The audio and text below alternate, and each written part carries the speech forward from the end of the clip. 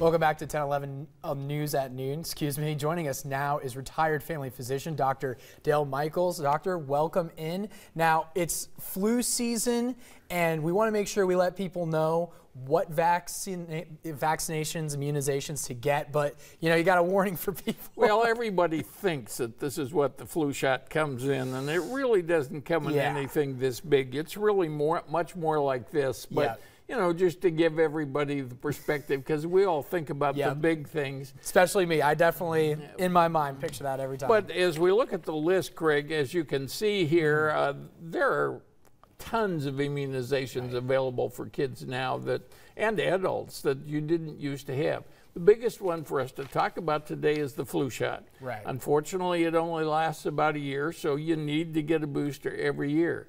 Many of the other vaccines that we have don't have to be given nearly as often because they build up a response in your system that lasts. For instance, tetanus. It's an important thing to get a tetanus booster, but it only has to happen every 10 years or maybe every 5 years if you step on a rusty nail on the lawn, but otherwise every 5 or 10 years because your body builds up an immune response and it's okay.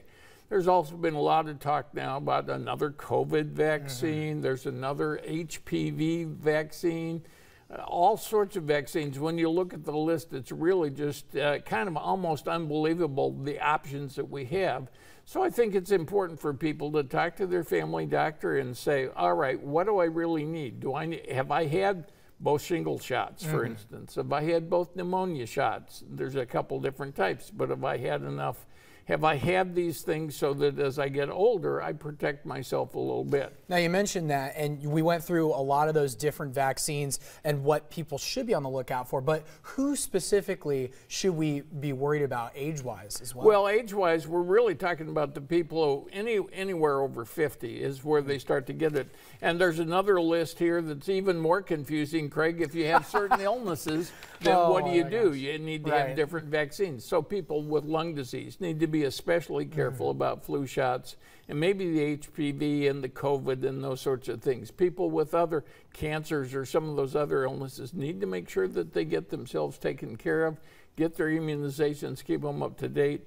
Like a lot of things we talk about, Craig, prevention is far easier to do than treating these illnesses once you have them. And speaking of that prevention, where should people go that you need to get these right away? Well, you can go to the county health departments.